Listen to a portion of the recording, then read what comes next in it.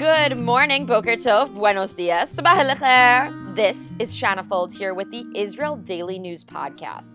I'm here to give you the headlines so you can get caught up quickly. You're listening, so you're already on top of your game. Survive and thrive, people. Knowledge is the best weapon. Today is Thursday, November 19th, 2020, which means we have a special report at the end of the show. You're going to like this, especially if you're an intellect, if you care about government, diplomacy. This is for you. Now, let's get to the news.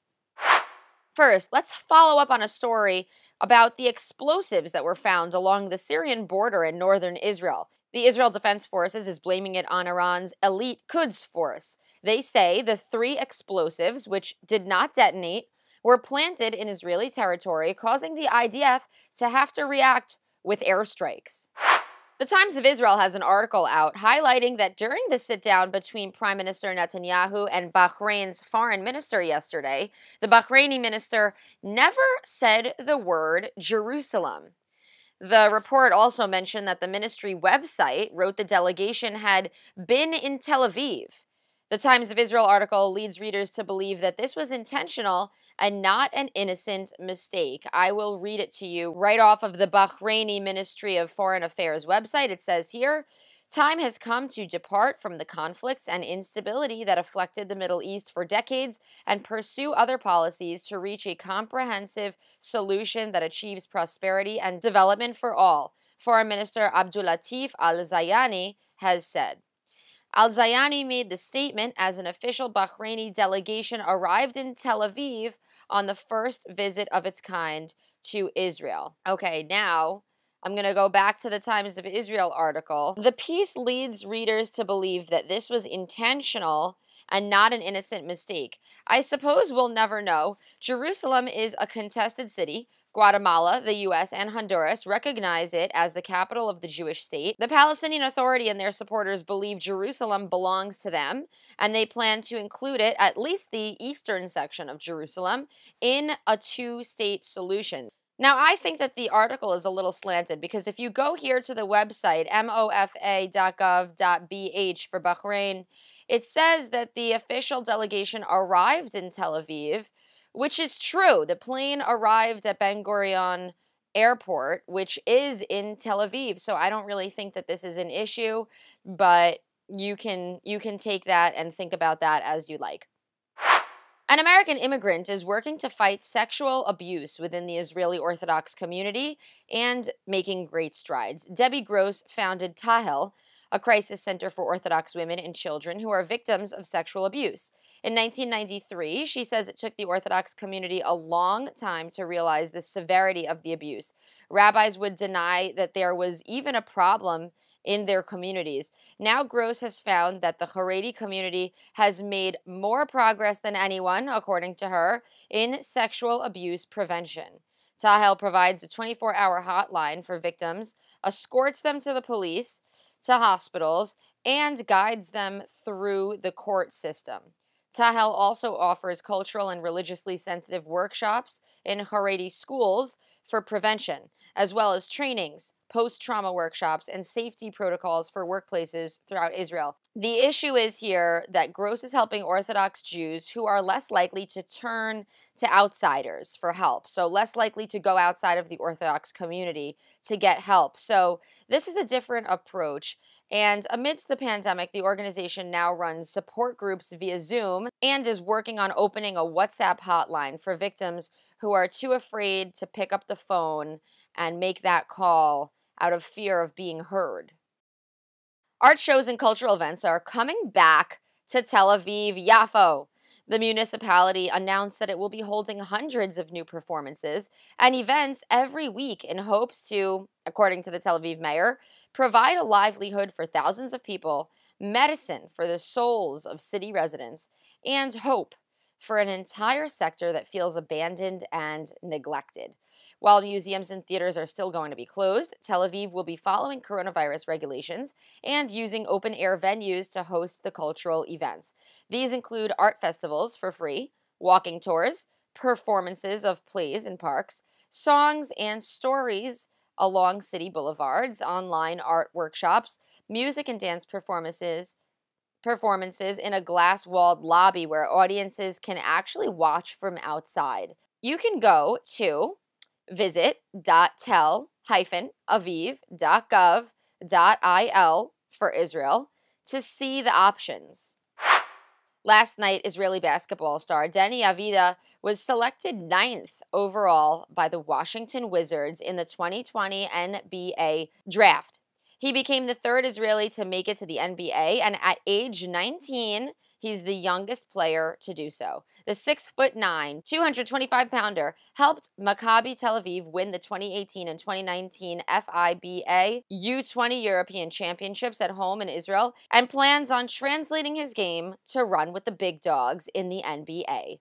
For me, to represent my country and to make history, that's a blessing, the basketball star said. You have our support, Deni. Keep going. Make Israel proud. And now for our special report. The separation of powers is a bedrock of modern constitutionalism. This idea of separation was created by Jewish scholars and rabbis from centuries ago. You can find the literature dating back to biblical times. You can find it in the Dead Sea Scrolls. And now Dr. David Flatto has a new book out about this. It is called The Crown and the Courts: Separation of Powers in the Early Jewish Imagination. Flatto is a Hebrew University professor and has also taught at reputable universities like NYU, Columbia, UPenn, and Penn State. His idea is to show how a foundation of democratic rule was contemplated and justified long before liberal democracy was ever even born. Now, he's also studying Greek, and he studies all kinds of texts from every society, so we can really trust that he's not just proud of being Jewish. Today, we'll talk about how his book has become startlingly relevant in 2020. Hint? He started to write this 10 years ago. All right, David Flatto, thank you for joining us on the show. Great to be here. I'm a big fan. Thank you. So tell us a bit about the concepts of the book.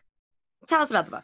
Yeah, sure. So the book has sort of a large claim. And the large claim is that in early Jewish writings, and by early I mean beginning in the Bible, but mainly in post-biblical literature. So that means writings from the Second Temple times, and then from rabbinic times. So if we want to put years on it, from around 5th century BC, 4th century BC, until around 5th century CE, that one finds a lot of different writings and ideas and inclinations about questions of legal authority and political authority. So there's a lot there, but still there's a certain pattern that one can discern. And the pattern is that the person who controls the law, or the people who control law and have legal authority, should not be empowered.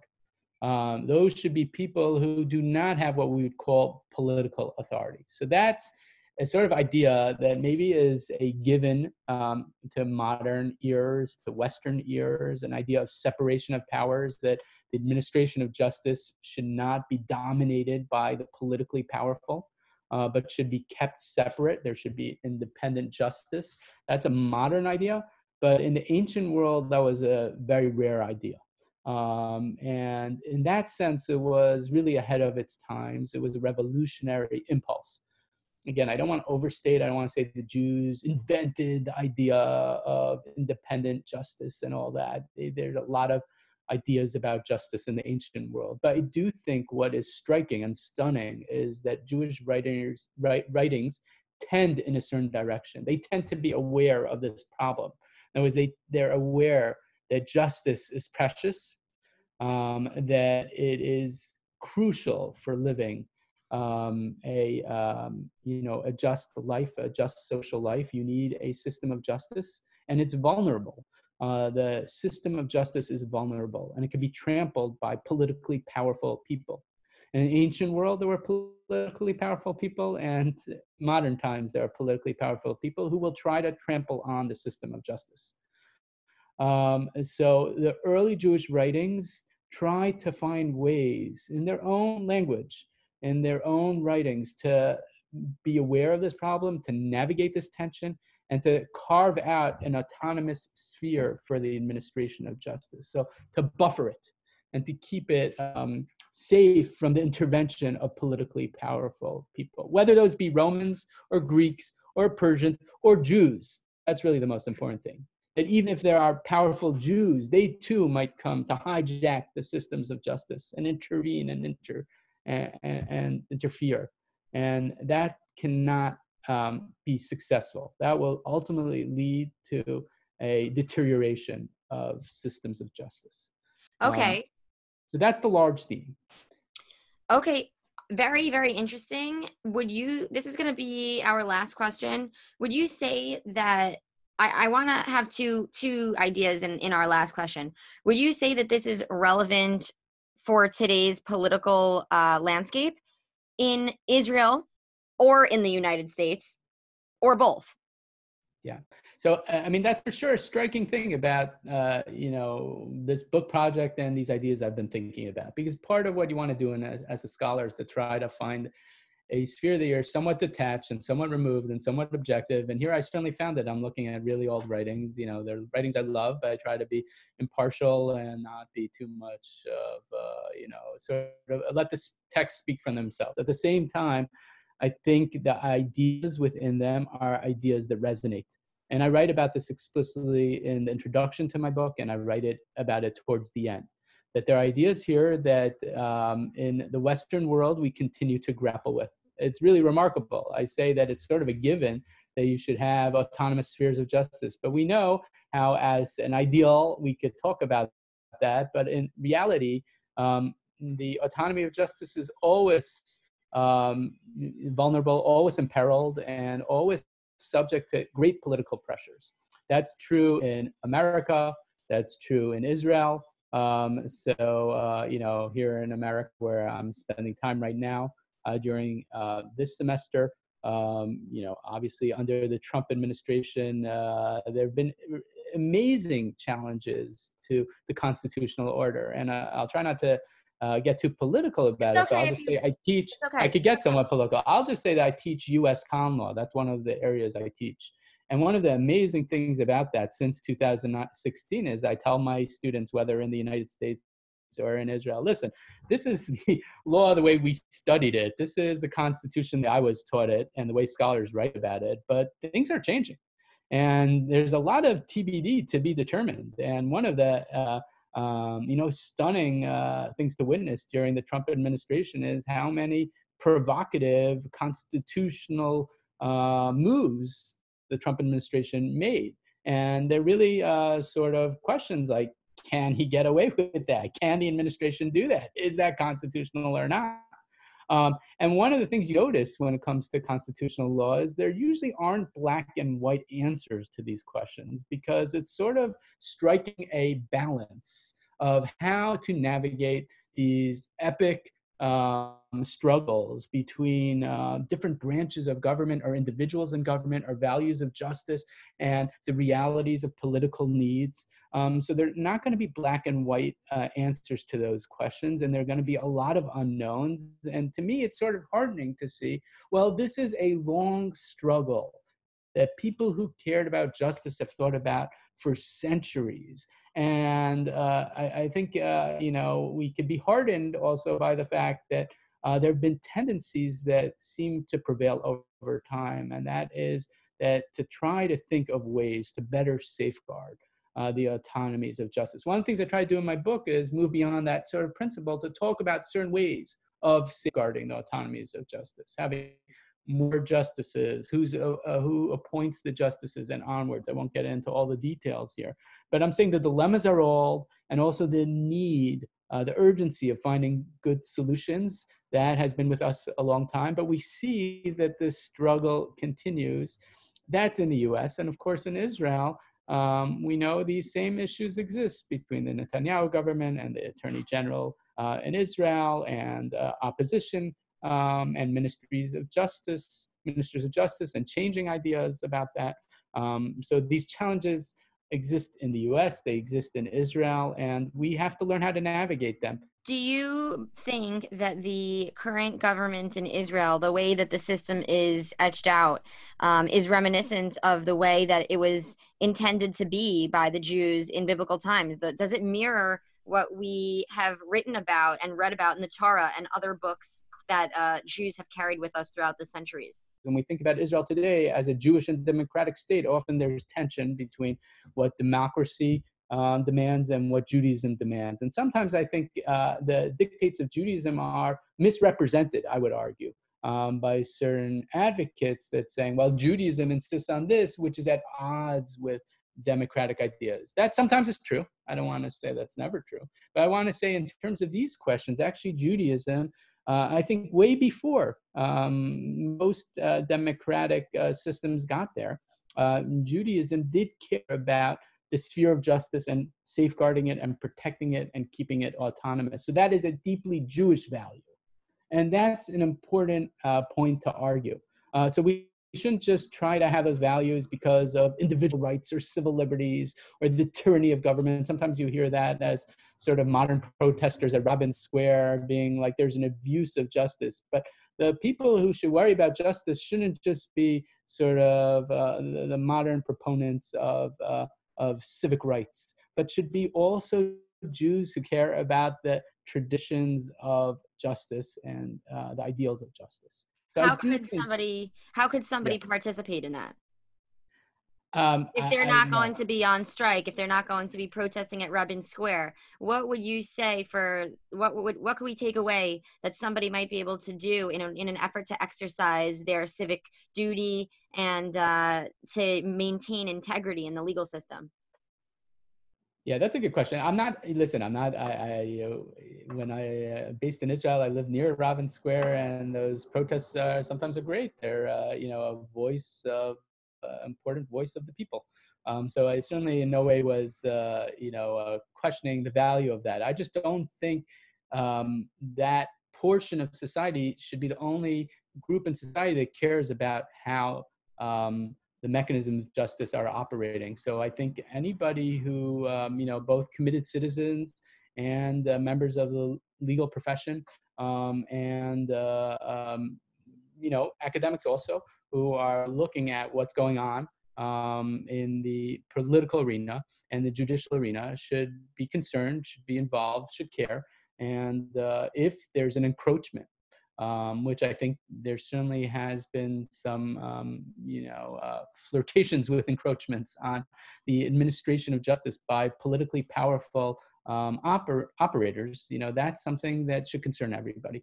And we need to figure out good ways to do this. Just again, in current events, let's say in the US, they're talking about, should we expand the size of the Supreme Court? That's one issue that's comes up in the US. Or in Israel, the question of can one, in the US, can one impeach a president, or under what conditions can one impeach a president if there's no crime?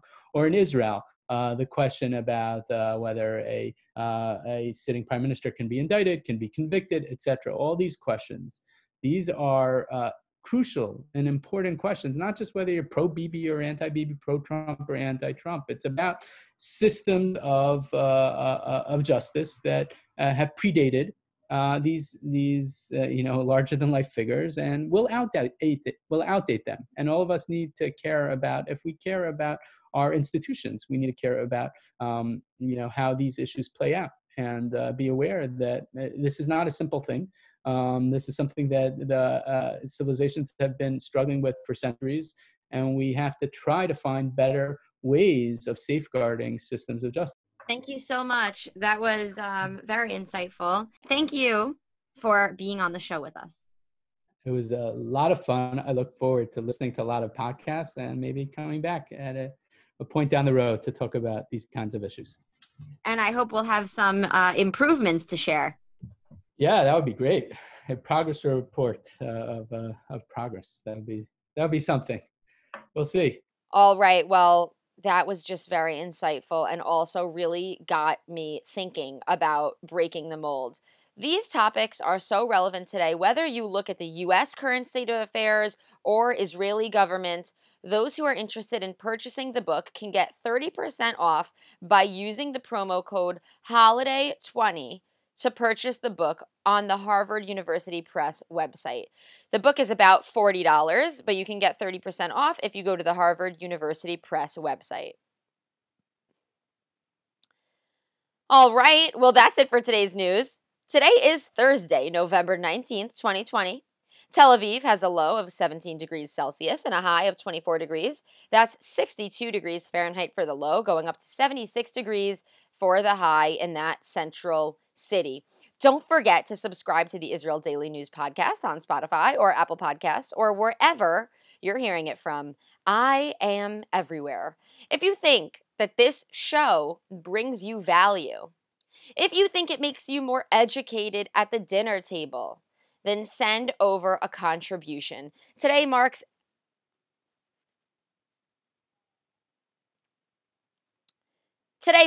episode number 92, and we are getting close to 100 episodes. I would love to see financial support from my listeners by the time we make it to 100. There's a link in the show notes where you can send your support, and you can also find me on Patreon, where I will be updating content that is exclusive to Patreon users and content that you won't only hear on the podcast. Listeners to submit a donation of $5 per month for 1 year will receive a handwritten letter by me mailed to you with a special note from me. I'm going to include a special little poem for you, straight from the heart. If you didn't know, I love to write poems. Listeners who send over a $20 monthly donation will get access to a one-on-one Q&A with me via Zoom. I'm also working on getting merchandise, so you can be sure that you'll get some of that swag as well. And in these last 10 episodes, as we reach nearly 100, please share this show with everyone you know. I am trying to reach new audiences. I'll send you off today with a song called Livchor Nachon by Morty Weinstein, Nicole Raviv, and Idan Tamler. It is a fan favorite. Have a great and productive day and a Shabbat Shalom.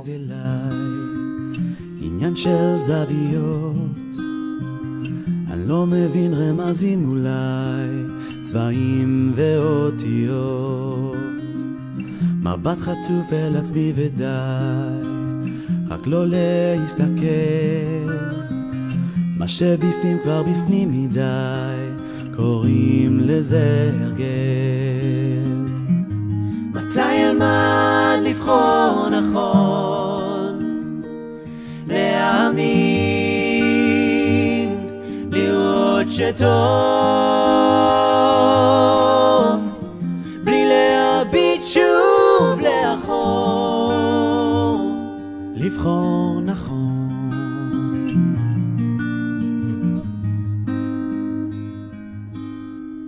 אותו הכל מדבר אליי, פוגש בי בלילות, הולך מבלי להבין לאן, האם אדע לחזור, מבט חטוף מסביב ודי, יותר כבר לא אפול, יש ילד שמסתכל אליי, קוראים לזה לגדול. מתי אלמד לבחור נכון, להאמין, לראות שטוב, בלי להביט שוב לאחור. מתי אלמד לבחור נכון, להאמין, לראות שטוב, בלי להביט שוב לאחור, לבחור נכון. בסוף הכל מתחבר אליי, עניין של חלומות, אם מתעורר בדיוק בזמן, אולי אוכל לזכור, בדוק יש מי ששומר עליי, נותן לי את הכוחות, עוד לא מצאתי תשובה אבל קוראים לזה לחיות. מתי אלמד לבחור נכון, להאמין, לראות שטוב, בלי להביט שוב לאחור, בלי להביט שוב. מתי אלמד לבחור נכון, לבחור נכון, להאמין, לראות שטוב, בלי להביט שוב לאחור, לבחור נכון.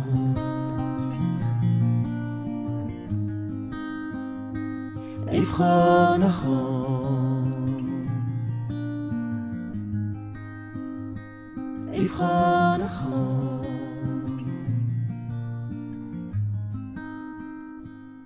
לבחור נכון.